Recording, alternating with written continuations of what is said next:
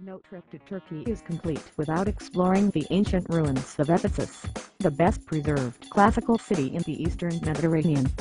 You will also visit the final resting place of the Virgin Mary on this day trip from Izmir.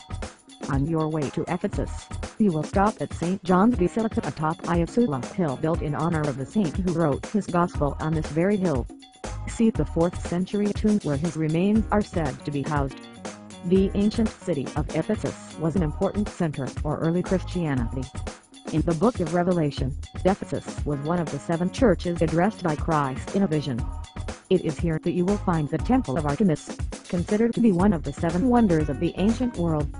Your guide will also show you the Great Theater, the Library of Celsus and many temples. After enjoying